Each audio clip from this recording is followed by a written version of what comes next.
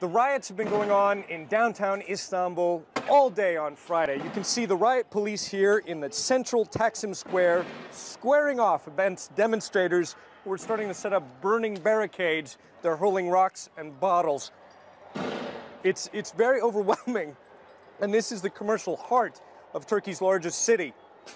This started as a protest movement against plans to bulldoze that park over there and replace it with a shopping mall. We don't want this place to turn into a shopping mall, and now this has turned into something else because the Prime Minister is controlling the media, the police, and we have no control about what gets out in terms of news from Turkey. This isn't about a shopping mall anymore, is it? Not anymore. I think it's going towards something political, and suppression has come to a certain level where people are fed up with this. So we're going to try to change this. Tonight is going to be a bigger gathering, so we'll see what happens. All right. Honestly, it's really hard to breathe right now without a gas mask.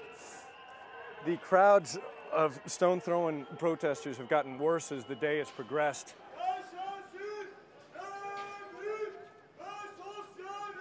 A lot of people very angry that the use of tear gas and this police force is being used almost on a weekly basis in Turkey against any public demonstration of dissent.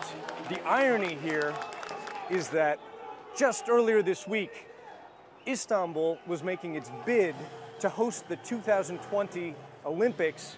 Now, it's become the scene of a full day of riots. Ivan Watson, CNN, Istanbul.